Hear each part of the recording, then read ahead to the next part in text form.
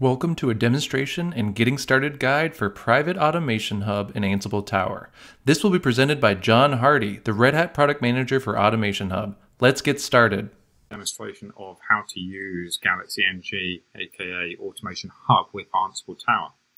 We're going to log in here as admin and my password. This is the Ansible Tower server. Now, the way that you connect a Automation Hub or Galaxy NG server to Ansible Tower is through credentials and organizations. I've got pre-created here a number of credentials. Let me just take you through the three that I'm going to be using. I'm going to be using Ansible Galaxy. This credential is pointing directly to Ansible Galaxy. That's the Galaxy server URL. It doesn't require any authentication or API token. But when this credential is used, we're going to go over the internet to galaxy.ansible.com. The other two credentials I've got set up, one's published and one's Red Hat certified. For the Red Hat certified, we are going to be going to this server here, which is a privately installed Galaxy NG server, aka Automation Hub. And we're going to a URL that is RH-certified. It does require an API token for authentication. And then for the published one, which is our private collections, these are collections that I've curated myself for my enterprise. They're on the same server, but they're in a different URL called published. And again, requires an API token. So we've got these three credentials. How do I use these three credentials? I go to organizations and I select default. This is my default organization for my Ansible Tower server. I can click on this new setting called Galaxy Credentials.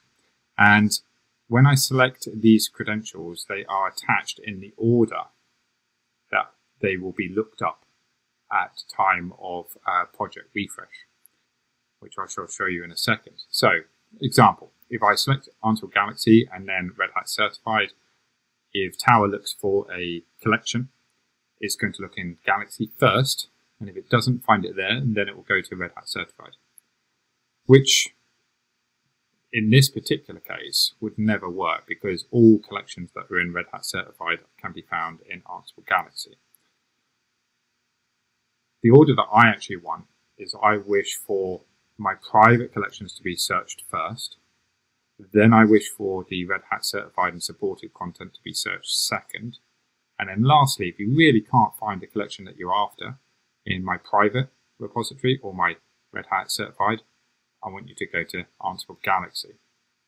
So that's the order that they'll be processed. Click Save again. And now the organization's been updated with the Galaxy credentials. To see this in action, we go to Projects. I've got a project here called ASC Production Demo. Now, how does this project pick up what collections are to be used? Well, that's quite easy. If you go to GitHub, you can see this production demo repo in GitHub. And here's my sample playbooks that I play with. But I've got a folder in here called Collections. And inside of the Collections folder, there is a file which is requirements.yaml. You must conform to this naming standard. And inside of my requirements.yaml, you can see here a whole load of collections that I've been playing with. So I've got my collections defined here as Ansible Tower. I've got Cisco, Nexus. I've got AWX, and then I've got some other ones. I've got 25.test collection and my first.test collection. Interestingly, these two do not exist in Ansible Galaxy, nor do they exist in Red Hat Certified. So the only place these collections can be obtained is from a private Galaxy NG server that has been updated with those collections. So this requirements.yaml will be used at time of project refresh. So we go back to the project in Ansible Tower. So when this project is refreshed, it's going to read in that requirements YAML and start picking up those collections. So let's go and do that now. So ASC production demo, click a refresh on it.